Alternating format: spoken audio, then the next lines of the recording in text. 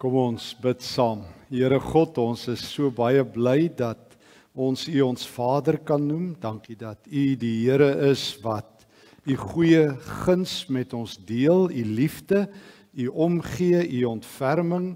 Dankie dat U nie 'n misterie is nie, 'n onverstaanbare Here nie.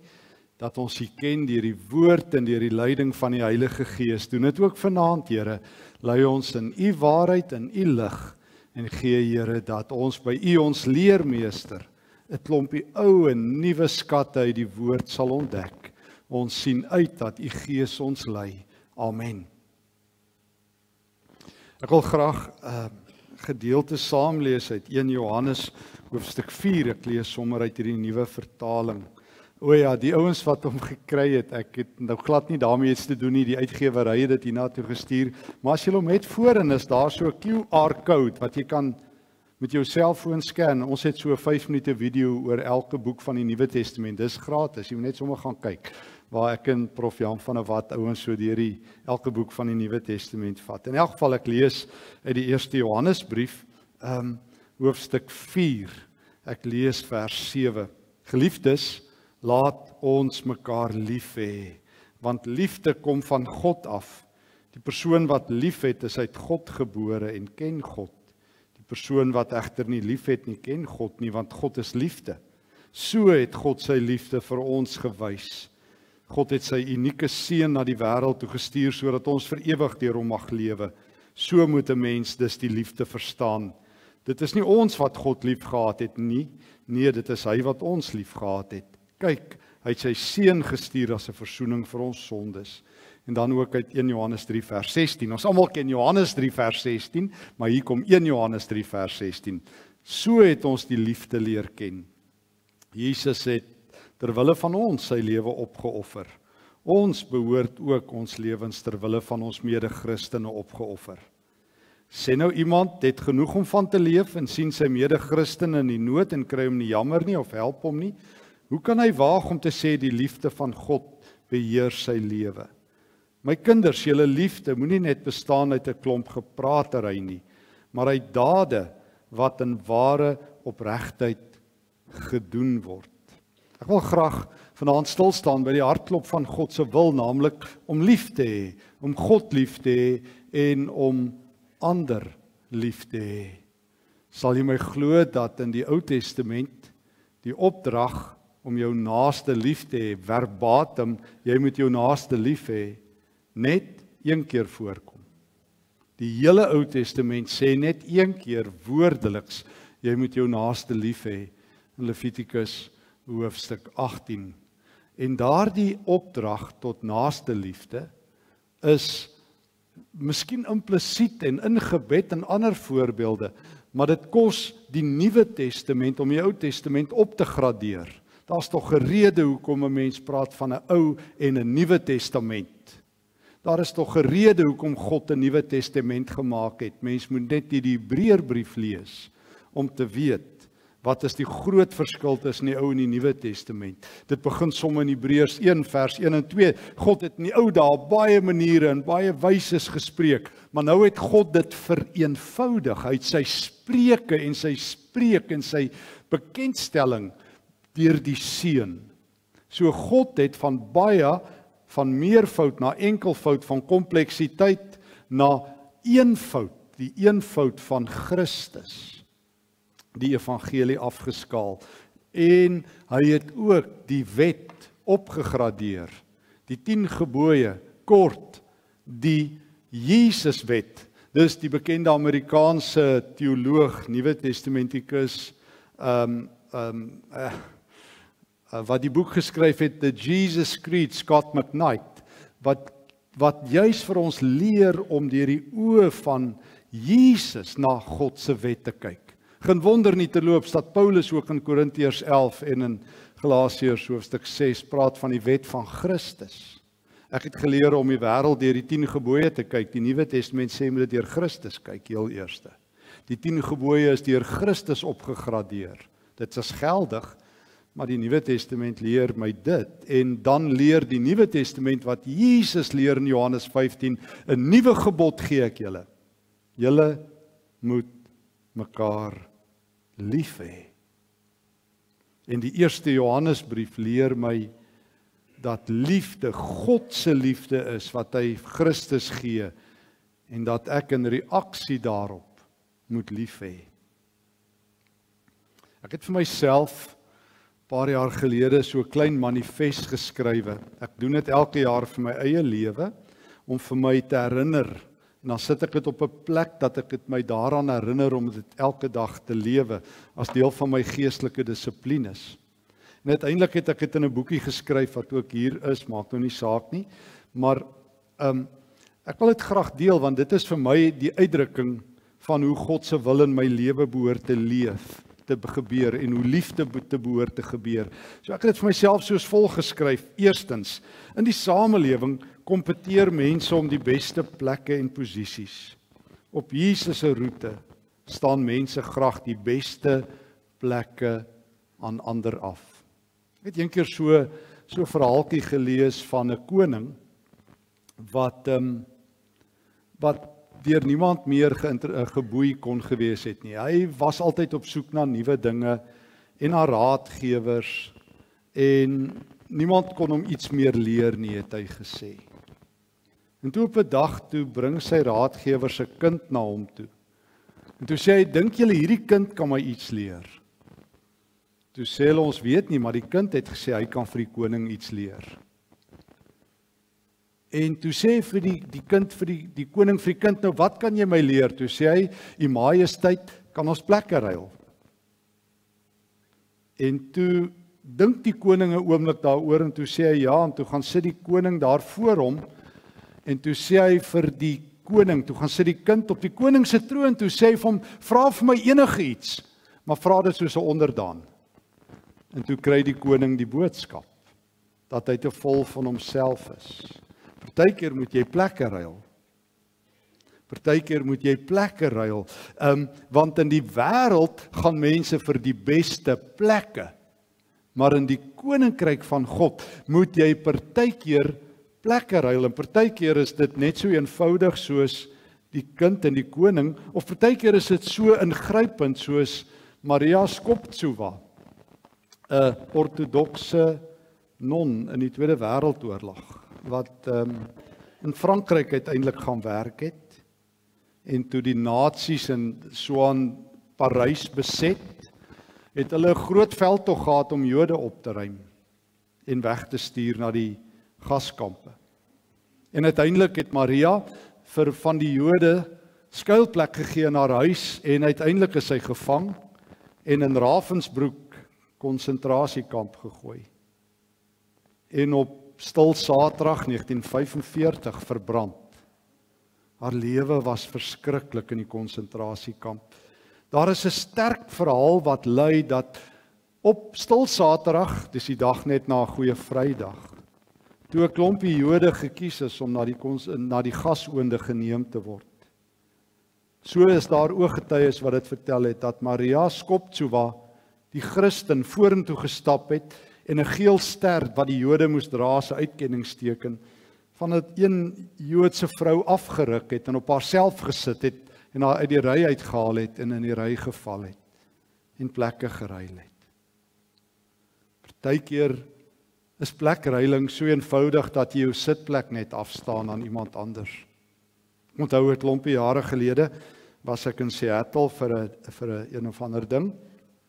En toe kry ek die nuus dat my ma oorlede is. En ek moes 'n lang roete volg en allerlei ander vliegtuigkaartjies kry om hierdie lang roete terug te vat Suid-Afrika toe. En ek onthou die aand daar by SeaTac lughawe in Seattle het terwyl ek so in die ry staan om my kaartjie te kry toe, staan 'n Amerikaanse persoon met my gesels en hy sê vir my, jy lyk 'n bietjie af. Ek sê vir hom, ja, ek het net die nuus gekry, my kosbare ma is oorlede. En hy stap en hy praat mooi en terwyl toe ons klaar kaartjies gekry, toe vra ek hom, staan net hier. Hy sê, kan ek en jy plekke ruil? Hy sê, ek het toevallig vanaand 'n eerste klas kaartjie en jy het nodig om 'n stukkie spasie te hê om te rou. Ek sê, dis nie nodig nie. Hy sê, ek wil dit graag doen. En 'n stukkie in die roete in Amerika het ek iets van deernis belewe. Van 'n wildvreemde, wat 'n gelowige was, dis duidelik, wat plekke ruil. Partykeer is dit 'n kindjie wat die koning se troon sit om die koning iets te leer, maar die wil van God is dat jy moet bereid wees om 'n plekruiler te wees. Ag julle, en ek het gedink ek gaan nie die verhaal vertel nie, maar hier kry ek myself, ek moet altyd die verhaal van Maximilian Kolbe vertel, altyd, want hy is my superheld. Ek weet nie of julle van Maximilian Kolbe ken nie. Hy was 'n priester in die Tweede Wêreldoorlog in Pole, en dieselfde toe die Duitsers begin om die Pole uit te haal, die Joodse Pole, het hy hulle in sy klooster weggesteek. En toe die Gestapo hom kom haal, en vir hom sê, wil soos 'n Jood leef, kom ons vat vir jou Auschwitz toe.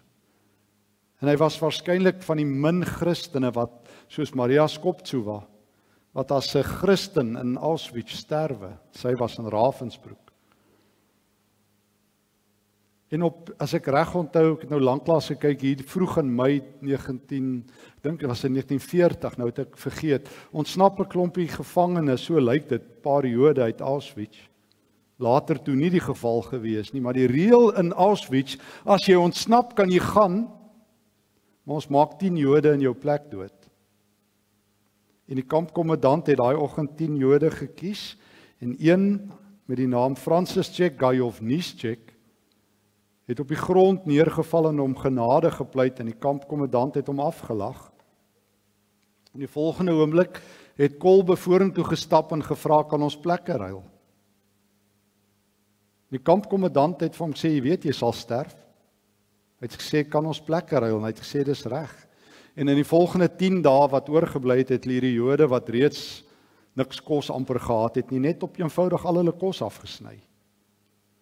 In die laaste 10 dae van sy lewe het Maximilian Kolbe die een keer 'n Duitse soldaat oortuig om vir hulle nagmaalsbrood en 'n bietjie wyn te bring, en het hy hierdie Jode aan Christus bekend gestel, en het hy die evangelie van Christus in die hel van Auschwitz gedeel, want jy weet, God is oral, hy is ook in Auschwitz as jy van sy kinders daar is, hy is oral, hy is in elk geval daar, maar wanneer sy kinders daar is, kom die koninkryk. En het hulle almal gesterf, en na die 10de dag het net Kolbe oorgebly. En die kampkommandant was so kwaad dat hy die dokter van die nader geroep het en gesê, het spuit suur in die man se arm, en hulle het dit gedoen, en hy's dood, hulle het hom in die oond gegooi en verbrand, en niemand sou geweet het nie, behalwe dat Gajovniček bly leef het tot 1995. Die man met wie hy plek geruil het. Maar geen groter liefde, sê Jesus in Johannes 15, het iemand, as dat hy sy lewe vir sy vriende gee nie. Tweede groot les wat ek vir myself neerskryf oor God se wil. In die samelewing jaag mense dikwels geluk en voorspoed na ten koste van ander rondom hulle. Op die pad van Jesus offer sy volgelinge graag hulle eie geluk en voorspoed op tot voordeel van ander. God se wil, wanneer dit gaan oor liefde, het 'n baie hoë eis. Naaste liefde het 'n baie hoë eis. Tot op die vlak dat jy jou eie geluk sal opoffer. Dis wat die meeste mense in die lewe wil hê. Vra nou vir enige iemand op hierdie programme, hierdie realiteitsprogramme op die televisie. Hoekom het jy met jou man getrou nie? Hy laat my lag of hulle maak my gelukkig. Eerste vraag wat ons jou vra by 'n nuwe werk, is jy gelukkig? Of by 'n nuwe kerk, is jy gelukkig? Mense wil net gelukkig wees, al kry hulle dit nooit reg nie. Ek het so 'n studie aangehaal in hierdie einste boekie van Harvard professor Dan Gilbert wat sê, we are notoriously bad at deciding what makes us happy. Hy sê hy het dit al nagevors tot hy blou is. Dit wat mense sê hulle gelukkig maak as hulle nou die lotto wen en hulle droom werk kry en 'n vakansie, hou 3 maande, dan sal hulle ewe ongelukkig as altyd. Het hy genagevors. Dit is net so. Maar 'n Christen is bereid om sintetiese geluk, kunsmatige geluk, tydelike geluk op te offer vir die dieper geluk van Jesus in Lukas 10, waar hy sy disippels uitgestuur het en hulle kom terug, die 72, en hulle sê, Here, het ons, want Jesus stuur hulle uit soos lammertjies tussen wolwe, dis nie 'n baie goeie uitsending nie. Ek bedoel, as jy 'n boer is in die Vrystaat of hier ergens in die Kaap, gaan jy nie jou lammertjies tussen wolwe stuur nie, maar Jesus stuur hom nie aan boerdery nie, hy stuur hulle. En dan kom die lammertjies terug en dan die wolwe gevlug. Dan sê hulle die Here, die Satan, die duiwels het gesidder. Dan sê Jesus, oeg, julle moet so bly wees dat julle name in die koninkryk opgeskryf is. Dan dans hy, dan sê hy, dankie Here, dat u mense se tydelike geluk as te ware. Dis nie hoe Jesus bid nie, hy loof God, dat dit aan klein kindertjies bekend is. Maar in reële terme, dat mense bereid was om hulle eie geluk tweede te stel, terwille van die koninkryk, vir 'n dieper geluk, vir 'n groter verhouding. Dit was die wêreldberoemde psigoloog en skrywer Henry Nouwen wat by Harvard en by Yale klas gegee het en by die Sorbonne en Oxford, wat op 'n dag eenvoudig so aangegryp was deur die nood van die Le Abri gemeenskap in Kanada, breingestremde kinders, dat hy sy alles gelos het en as priester die res van sy lewe breingestremde kinders gaan dien het, hulle gewas het, hulle skoon gemaak het. Hy het later 'n beroemde skrywer ook gewees. Jy moet sy boeke lees. 1996 oorlede. En op 'n dag vra hulle vir Henry Nouwen, hoekom het jy dit gedoen? Wou jy die wêreld dien? Hy sê nee, ek het beter leermeesters in my lewe nodig gehad. Dis daardie mense wat die Here se oog vang. Dis daardie mense wat leer om met respek te lewe, wat die wêreld verander. Ek het nou die dag het net vir myself, ek is baie lief vir Twitter, mens kan kort en vinnig praat, jy kry net soveel karakters. Ek moet daarom sê, ek het al geleer om my woorde te tel, nie as ek preek nie, maar ek het 'n rubriek in die Beeld, die koerant daar by ons al vir 17 jaar, so vir 5 dae 'n week, elke dag. Ek sit so tussendeur vandag om dit nog, moet dit 'n maand vooruit elke keer stuur. Die Beeld gee my maandag tot donderdag, gee hulle vir my 170 woorde, so ek tel hulle, en Saterdag 250, so ek is 'n baie goeie woordteller. En Twitter help my ook daarmee, maar dit help my om die hele tyd my kop af te skaal en te helder te probeer sê wat ek moet sê. Ek sukkel maar. Maar ek het nou die dag vir myself op Twitter probeer sê, in Engels, paying respect is a duty. Dis die Engelse uitdrukking, jy weet, we must pay respect, dit klink vir my na baie harde werk. Showing respect is a gesture. Earning respect, want dit sê baie, Christen ook, jy moet respek verdien. Is self-serving, as ek mense se respek moet verdien, dan wil ek iets sê, dan gaan dit oor my, oor Stefan of oor jou. But living respectfully is the Jesus way. Dis wanneer jy leer, soos Henry Nouwen, dat alle mense groot waarde het. Dat alle mense groot waarde het. Dat jy moet respek begin leer. Dat jy beter leermeesters nodig het, wat jou van respek kan leer. Ek het vanoggend by die laerskool vroegoggend sommer so met die onderwysers gepraat en storieetjie vertel wat my so 'n paar jaar terug oorgekom het, daar in Kenton Park waar ek bly. Daar so een hoek julle sal onthou, so heilige volstasie, dis die heiligste volstasie in Suid-Afrika, daar reg oorkant Maranatha. As ons ou Kempton vriende, hulle sal weet. Julle kom van Kempton af, ek gaan weer terug. Ek is die enigste ou wat terug gaan Oosterrand toe. En in elk geval, ek gooi die dag daar vol petrol in, daar's reg oorkant as Maranatha, as jy so om die draairy is die grootste NG Kerk en langs dit is die grootste AGS in Kempton en agter hulle, ek dink is die grootste Dopperkerk en dan staan nog die Presbyteriane, ek dink die SPCA, hulle is almal daar. Nee, die SPCA is ver. Maar goed. En ek gooi daar petrol in en hierdie petrol ouetjie, hy dans en hy sing om my kar en ek sê vir hom, "Sjoe, maar jy het 'n goeie dag." Hy kyk my so, hy sê, "You made my day." Ek sê, "Doing what?" Hy sê, "You called me sir." Ek sê, "Ja." Hoekom is dit? Hy sê, "This is the first time in my life somebody has ever called me sir." Ek dink is onmoontlik. Ek sê, "People that whose cars you fill up, are they religious?" Hy sê, "Oh sir, I only hear gospel music." Ek sê, "What do they call you?" Ek wil nie vir julle sê nie. Ek sê, "Hoe praat hulle met jou?" Hy sê, "Ek wil nie meer kom werk nie." En ek moet net so week of wat daarna, daar by die AGS kerk gaan praat oor herlewing. Ek sê, vergeet van herlewing, kom ek leer julle hoe gooi mens petrol in Suid-Afrika. Ons wil die wêreld verander, maar ons kan nie eers oor die straat kom nie, om die evangelie, God se wil te gaan doen nie. Om respekvol te lewe sal Suid-Afrika verander. Om respekvol te lewe. Hulle skuld my respek, niemand skuld jou niks. Christus vra, sal jy ter wille van my mense respekteer? As hulle op jou spoeg en jou terug beledig, sal jy nogtans by my leer? Of sal die wêreld jou leermeesters wees? Derdens, in die samelewing maak mense gedurende naam vir hulle self. Op Jesus se pad gaan mense egter uit hulle pad, om ander mense se naam te beskerm en te eer.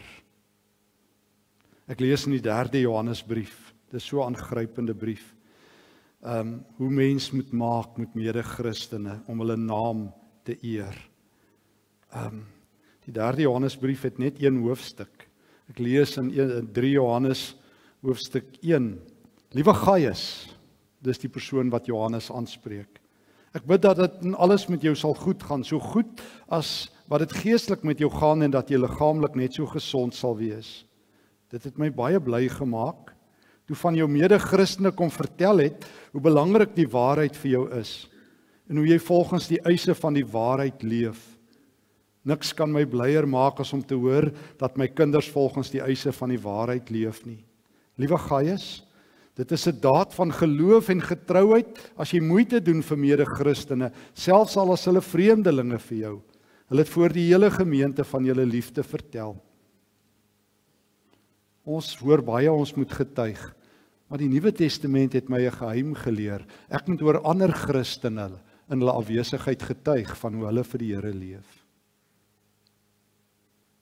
Ek het so, my definisie van skinder is om iemand anders se sondes namens hulle in hulle afwesigheid te bely. Dis die mooi manier om te sê ek skinder. Maar 'n Christen moenie, maar wat 'n Christen moet doen, is om 'n goeie getuienis oor ander Christene af te lê. Dis veel makliker om ander Christene se foute te bely. Dit is veel makliker, want dit is hoe ons amper bedraad word deur die sonde, vertel die slim ouens wat na die brein kyk vir ons, dat, soos ons ook al vroeër vir mekaar gesê het, jy mense makliker op hulle foute takseer, as op dit wat hulle doen. Een studie wat ek een keer gelees het, sê, dit so binne min of meer 9 sekondes vorm jy 'n eerste opinie oor mense, en binne 21 sekondes is dit al redelik vas, en dan skuld jy jou brein eintlik nie meer 'n tweede opinie nie. Soos 'n wyle terug waar ek in 'n geselskap sit, en iemand praat oor 'n leraar, wat ek ook goed ken, en een vrou sê, ek ken daai man, julle moet nie na hom luister nie, hy was 'n baie slegte student. En ek sê, hoe lank terug was dit? Nee, 20 jaar, en ek sê, en jy raam hom nog steeds op dit, skuld jy nie voor die Here om 'n beter opinie nie? Het jy die reg om iemand te verf in 'n hoek in, omdat die wil van God nie in jou lewe is nie? Ja, wel dan, maar as jy 'n Christen is, mag jy dit nie doen nie. En daarom sê Johannes, lê jy goeie getuienis oor ander Christene af. Jy moet gaan kyk in Efesiërs 6, waar die wapenrusting bespreek word. Daai bekende teks waar Paulus praat, vers 10 tot 20. Julle onthou die wapens, né? Die helm van verlossing, 'n borswapen van geregtigheid, 'n beld van waarheid, 'n skild van geloof, 'n swaard van die gees en skoene vir die evangelie. Daar's nie een wapen wat jou rug beskerm. Jou rug is oop. Christene is nie gemaak vir terugval nie, vir retreat nie. My Amerikaanse vriend Leonard Sweet, ons het al 'n paar keer daar in Seattle, daar by hom seker al 5-6 kere gaan sit, dan vat ek altyd 'n paar ouens saam. Hy hou 'n advance. Hy sê, trust Christene om te praat van 'n retreat. Hy sê, ons hou 'n advance. En vertrou Christene om altyd te sê, weet, ons moet terugkeer na die Bybel toe. Dan wonder ek, het al ooit Psalm 119 gelees, wat sê, die woord is die lig op my pad. Nou waar skyn lig? Voor jou. Christene is nie veronderstel om te draai as hulle die Bybel soek nie, hulle moet voor hulle kyk, dis waar die Bybel is. Behalwe, ek het volgende ook vertel, behalwe as jy nou Jan Spies glo, ek onthou hy het een keer die storie vertel van die ou dominee daar in Namibië wat so gery het, en die wind het sterk gewaai, en hy sê, en toe hy weer sien, toe moet hy in sy triespieeltjie kyk, want die wind waai die kar se ligte reg onder deur die kar. Maar, tensy jy nou dit glo, is God se woord voor jou, en moet jy vorentoe gaan, en moet jy ander Christene se rug vat, want daar's niemand anders wat dit sal doen nie. Jare terug sit 'n jong leraar by my vir wie ek klas gegee het by Tikkies, en sy hart is stikkend, hy is deur 'n skinnerveld tog uit sy gemeente uitgeskinner. Hy het bedank as 'n predikant. Hy sê in die laaste strooi was, toe hy by iemand in die gemeente gesit het, wat hy agtergekom het, die stories lustig versprei het, en hy vir die persoon gevra het, hoekom het jy dit gedoen? Hoekom het jy nie met my kom praat nie? Hoekom het jy nie die Matteus 18 roete gedoen, ten minste kom seker maak of dit die waarheid is nie? En toe kry hy die antwoord, ag dominee, die storie het so lekker geklink. En sy lewe is verwoes. En daarom kan 'n Christen wat God se wil doen, nooit vals nuus versprei nie. Moet ek altyd seker maak, en moet ek met mense praat voordat ek oor hulle praat. Dis Jesus se roete, dis God se wil. En ek het ook geleer in hierdie roetes wat ek vir myself neergeskryf het, dat in die samelewing is dit die sterkstes en die bestes wat bo uitkom op die roete van Jesus, is dit die nederiges wat God se aandag trek. Die nederiges. Dit was op 'n dag so kort toe Jesus sy laaste draaie maak op pad Jerusalem toe, nadat hy vir die 3de keer in Markus 10 vers 42 aangekondig het, dat die seun van die mens op pad is Jerusalem toe, dat hy doodgemaak gaan word en dat hy oorgelewer gaan word, dat die disippels bang was, dat staan daar, hulle was bang. En dit is daardie dag dat Jakobus en Johannes vir Jesus so eenkant gevat het, en vir hom gesê het, Here, ons is nou jammer om van u moeilikheid te hoor, maar ons soek gou die 2 beste sitplekke in die hemel, nou net voordat al hierdie nonsens met u gebeur. Wil ons net seker maak, ons kry die beste. En Jesus het vir hulle gesê, hulle weet nie wat julle vra nie, en hulle het gesê, nee, ons weet jolly goed wat ons vra, die 2 beste sitplekke. Skuif Moses en Elia en Dawid een ry terug in die ewigheid, en vir Petrus asseblief ook. En Petrus en die ander disipels, so vertel Markus vir ons, was baie ontsteld. Seker omdat hulle nou in die tweede ry moes gaan sit. Omdat Johannes en Jakobus alweer met die balkies weggestap het. Die toppresteerders in die koninkryk van God. Die top 10 geestelike leiers. Toe sê Jesus, sê vir hulle in vers 42, julle moet nie maak soos die wêreld nie. In die wêreld wil mense groot en vernaam wees, en daar trap mense op mekaar. Maar as julle in my kring wil groot wees, moet hy wat eerste is, laaste wees, en hy wat groot wil wees, klein wees, dan sal julle God se oog vang, dan sal julle sy aandag trek, dan sal jy leer om ander mense lief te hê, en om ander mense te dien. Ek herinner my, jare terug, ek was nog besig om te studeer, en het gehelp, ek so in 'n gemeente in Benoni, en ons het een keer 'n kongres bygewoon, wat 'n bekende spreker van oorsee kom praat het. En daar was 'n baie vriendelike dame wat elke dag vir ons tee gemaak het. En aan die einde van die konferensie het my een vriend, ek het so saam met hom gestap, hy vir die dame gaan dankie sê. En toe sê sy 'n paar woorde wat my lewe tot vandag toe ingrypend verander het. Toe sê sy, meneer, ek het net een talent by die Here gekry. Ek kan lekker tee maak, ek kan nie naaldwerk doen nie, kan nie mooi klere maak nie, ek is nie 'n bobaas bakster nie, maar ek kan tee maak. En toe het ek besluit, ek is die Here se tea lady. So ek gaan maak tee met liefde vir die Here. En ek vra vir die Here, dat mense sal sien hoe skyn en skitter die Here, met hierdie ou klein talentjie, wat ek vir hom teruggee. En ek staan daar en ek sê vir myself, ek is in die teenwoordigheid van die grootste in die koninkryk van God. Hier staan die Here se heldin. Hier staan die vrou, soos wat die jong mense sou sê, met superpowers. En ek het dit nooit geweet nie. En ek sal seker wees, Jesus sou vir haar gesê het, mooi, so goeie en getroue diensknegt. Ek is so trots op jou. So trots, dat jy tee maak vir my. Want Jesus sien dit raak.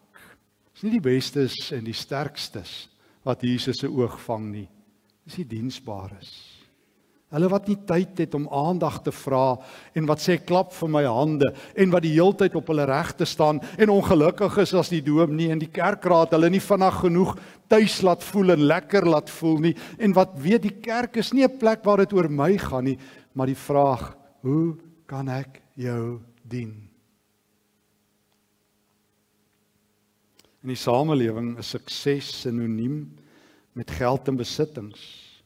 Op Jesus se pad is sukses sinoniem met die dra van 'n kruis en die dien van ander mense.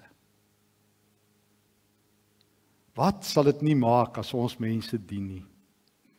Ek ry op 'n stadium daar by van die buitelandse universiteite waar ek werk en ek luister op die radio en dis nogal vir my interessant dat dit in Europa gebeur. Hoor ek 'n getuienis van 'n man wat vertel hy wil 'n onderwyser wees en hy het gestudeer en alles.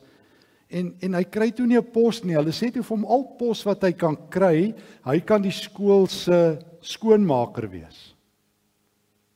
Maar die probleem is hy moet die badkamer skoonmaak. Hy moet sorg dat dit skoon is. En dis nou nie asof mense sou gedink het as jy vir jou kind 'n toploopbaan uitkies, my kind, ek wil graag hê jy moet toilette skoonmaak nie. Maar hy doen dit toe met die liefde van die Here. En hy sê toe vir die Here, elke aand as ek daai toilette skoonmaak, hy sien hy so, as hy ook in die klasse moes gaan skoonmaak daarna, dan sien hy so al die kinders se name, dan bid hy so vir elke kind. En ewe skielik het hulle agtergekom by daai skool is daar bekerings en is daar verandering en niemand kon verstaan nie. En toe hoor iemand eendag van hierdie ou wat so in die nag vir die skool bid.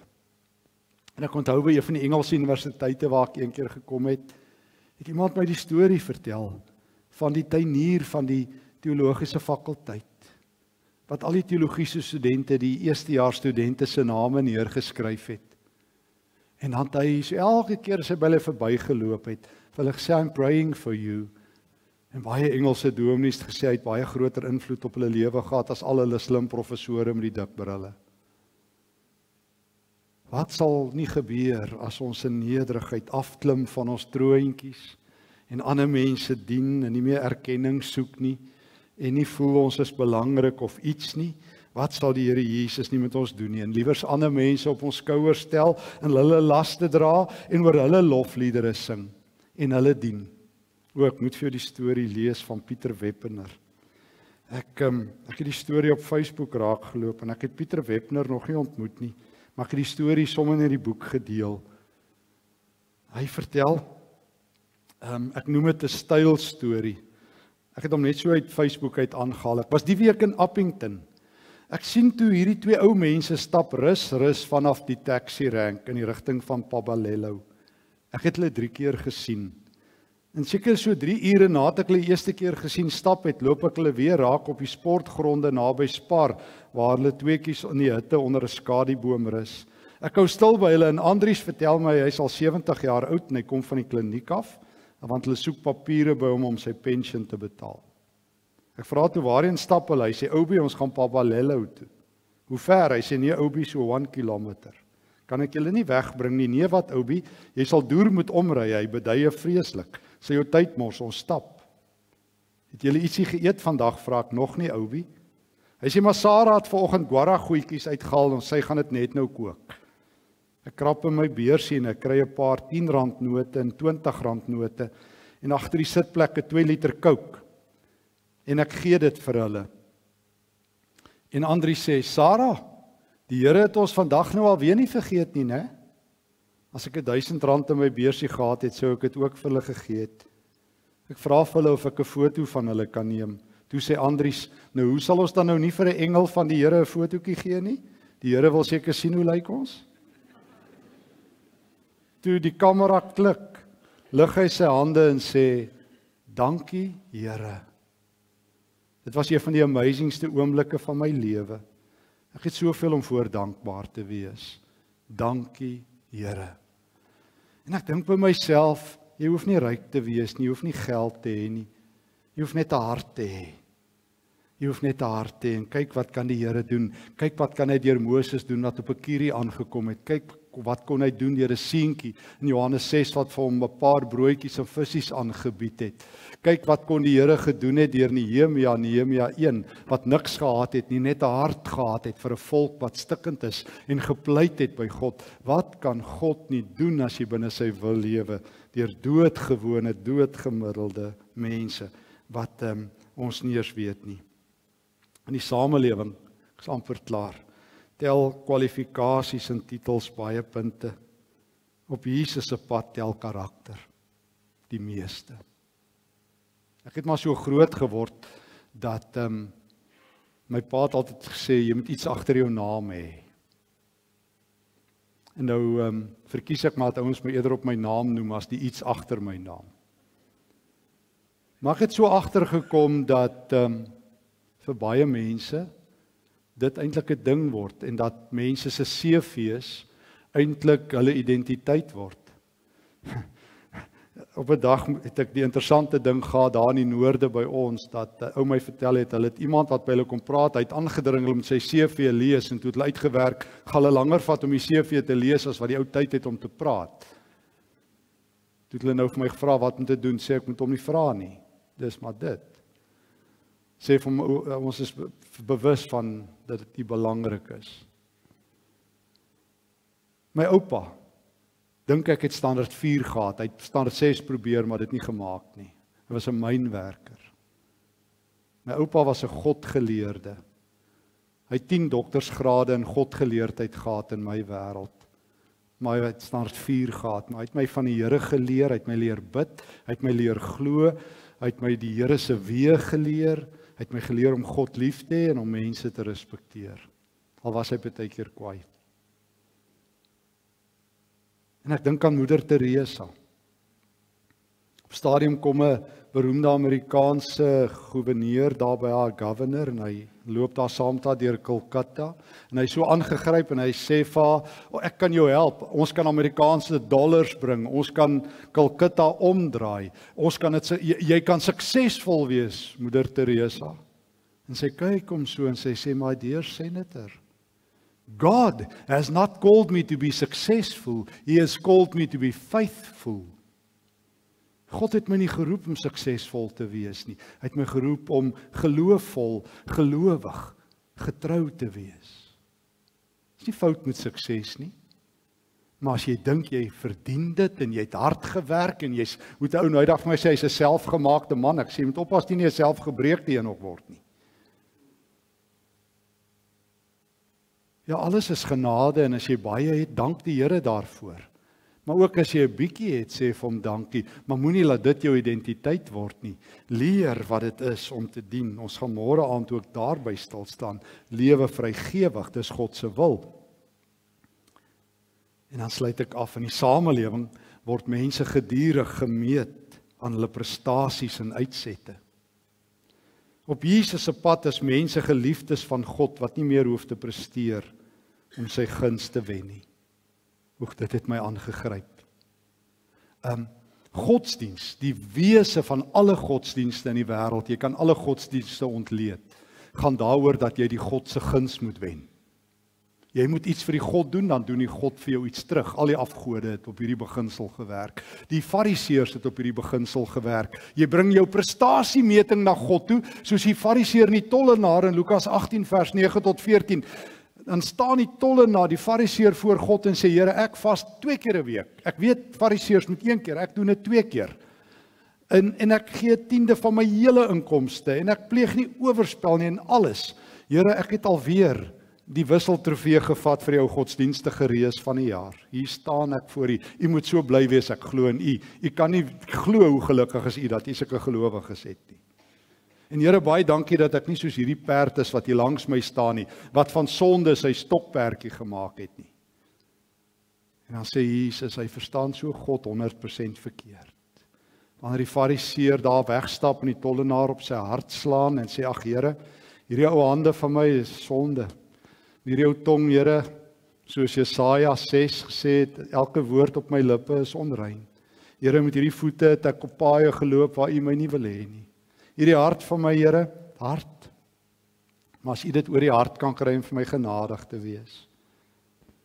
Net U kan my help. O, dit is wanneer jy iets van die Here verstaan. Wanneer jy nie meer hoef te presteer nie, wanneer God sê, dis betaal. Philip Yancey sê die mooiste definisie van genade in sy boek What's So Amazing About Grace. Hy sê, genade, niks wat jy gedoen het, niks wat jy tans doen en niks wat jy gaan doen, kan maak dat God jou meer of minder lief het nie. Hy het jou lief. God red jou ten spyte van jouself. Hy het jou lief ten spyte van jouself. Ek sê altyd, God verhoor my gebede ten spyte van myself, nie as gevolg van myself nie. Want ek word baie keer ook so op met al hierdie kampioenbidders wat nou vertel het van hoe hulle deurbraak het. Dan dink ek, God hoef my nie oor my sondes in die hel te gooi nie, soos die een belydenisskrif sê. Hy kan my beste goeie werk vat en sê dit was nie goed genoeg nie. Maar omdat hy die God van genade is, Efesiërs 2 vers 1, wat ryk is in jammerhartigheid, het Jesus die prestasiemeting namens my gedoen. Ek sê graag altyd vir die teologie studente, ek onthou ek het altyd vir die eerstejaars klas gegee, dan vra ek altyd vir hulle, nou kom swat julle vir predikant. Dan sê hulle vir my, nee, hulle wil nou voltyds vir die Here werk. Dan sê ek nou, wat het julle tot nou toe gedoen? Wat 'n skofte het julle gevat vir hom? Maar dit klink mos so vroom, weet ons gaan nou voltyds werk. Lyk vir my is net mense wat bedoomniet is wat voltyd werk vir die Here. Maar wat van die ander? En ek leer ook graag vir mense, hou nou op om vir die Here te werk. Want ek is nou so bang, ons het later aan 'n vakbond en ure en voorskrifte. Hou nou op om vir die Here te werk. Jesus het klaar die werk gedoen. Leef net vir hom. Het is beter om vir die Here te leef as vir hom te werk. Dan gaan die werk van self kom. Leef net vir die Here.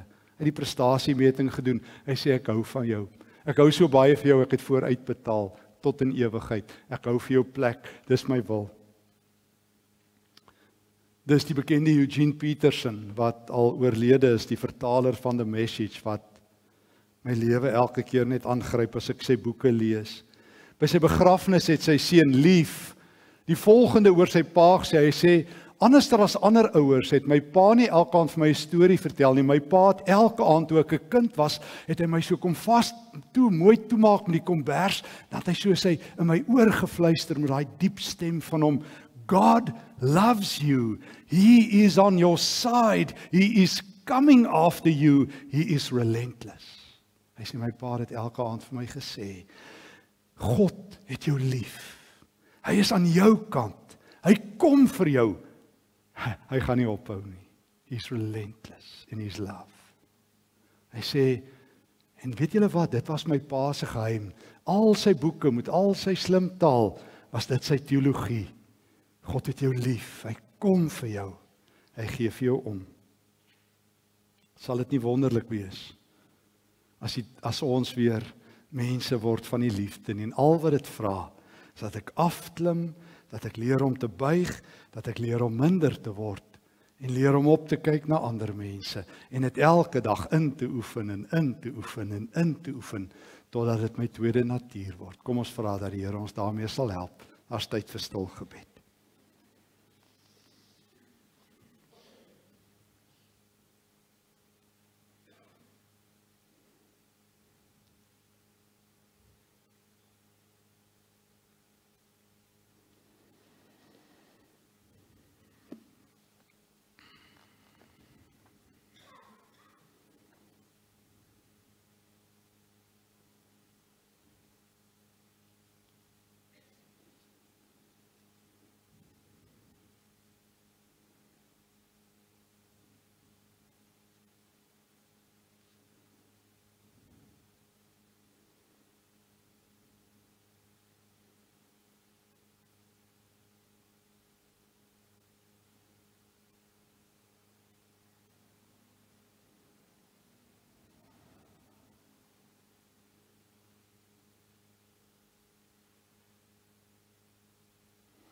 Here, dankie dat U ons leer om lief te hê. Ons wat so sukkel, ek wat so sukkel. Dankie dat U ons leer dat dit gebeur in klein dingetjies, waar ek bietjie van myself vergeet, 'n bietjie meer opkyk na ander, klein bietjie meer respek het, klein bietjie minder selfgerig is, klein bietjie meer vergeet van wie ek is en van hoe belangrik ek konsys in my eie oë behoort te wees en leer van U wat nederig is. By U is daar rus. Dankie daarvoor. Dankie dat U my vanaand ook leer en lei om in U wil te lewe. Amen. Dit is so voorreg om vanaand saam oor God se wil en sy liefde na te dink. Ek sluit af met die teks wat ons uitstuur, naamlik 1 Korintiërs 13. Sê nou, ek kan al die tale praat wat mense en engele met mekaar praat, maar ek het nie ander mense onvoorwaardelik lief nie. Dan is ek niks anders nie as 'n geraasmakende klok of 'n weergalmende simbaal. Sê nou, ek kan God se wil haarfyn bekend maak en ek ken al sy diepste geheimenisse en ek besit al die kennis wat daar is oor hom. En ek het sulke groot geloof dat ek berge kan verskuif, maar ek het nie ander mense onvoorwaardelik lief nie, dan is my geloof heeltemal waardeloos. Sê nou, ek gee al my besittings weg aan ander en ek gee selfs my liggaam prys soos 'n slaaf, sodat ek kan spog oor wat ek alles opoffer, maar ek het nie ander mense onvoorwaardelik lief nie, dan help dit my niks in God se oë nie. Liefde is geduldig met ander. Liefde doen goed aan ander. Dit is nooit jaloers op ander se besittings of prestasies nie. Liefde praat nooit groot nie. Dit is nooit ongeskik met ander nie. Dit is nie selfgerig nie, maar soek graag ander se voordeel. Dit is nooit geïrriteerd nie. Dit hou nooit boek van die slegte dinge wat ander mense doen nie. Dit is nooit bly as onreg gepleeg word nie, maar dit is altyd jubelend bly as die waarheid wen. Altyd en in alle omstandighede byt die liefde vas. Altyd en in alle omstandighede glo die liefde. Altyd en in alle omstandighede hoop die liefde. Altyd en in alle omstandighede volhard die liefde. Mag die Here ons daarmee uitstuur. Môre aand gaan ons so stil staan by 5 belangrike beginsels in die Nuwe Testament oor God se wil. Mag die Here vir jou ryklik seën. Ontvang die seën van die Here en gaan in vrede huis toe. Die genade van ons Here Jesus Christus, die liefde van God, die nabyheid van die Gees, bly by elke kind van die Here, ook by jou. Amen.